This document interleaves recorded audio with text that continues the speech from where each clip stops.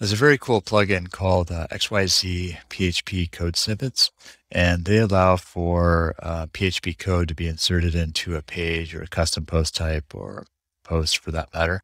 And what it does is it creates a short code once you put the PHP code into it. So it's kind of a container, almost like a widget or something like that. So, and WordPress generally will garble up PHP code inside of a page or a post.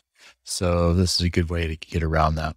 And the problem is sometimes they're on hosting like WP Engine. If there's a script or some other script saying you are not allowed to add PHP to it, you're going to run into an error. So I can show you as an example here. That's creating a new one. We'll call this one display integrations. And if I add this code that we've been testing out, it's a loop, and we go ahead and create, it's going to throw an error, and we've been blocked. So hopefully that doesn't make that too permanent. That'll take a few moments for it to unblock. So let's go ahead and do that.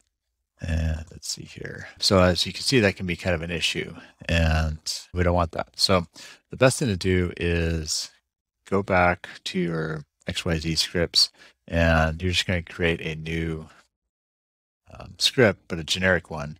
And then from there, you can add it to the database. And I'll show you how in the upcoming video here. All right, so I was able to go backwards on my browser, and we're going to try this again, see if we can create it.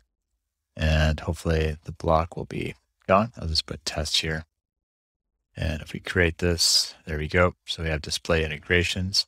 And then if we go into our database and refresh this page here, or this, if we refresh where we're at in the XYZ scripts, you'll see that it's there now. So this is at the bottom.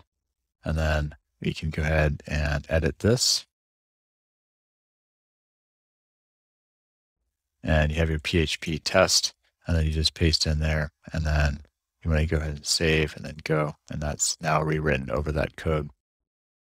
So that's it. That's how you create a script when the hosting is blocking that script. This happens with Elementor specifically, and this XYZ script as well. So we were getting a 403 error, and this was the way we got around that, by going directly to the database and inserting the code there.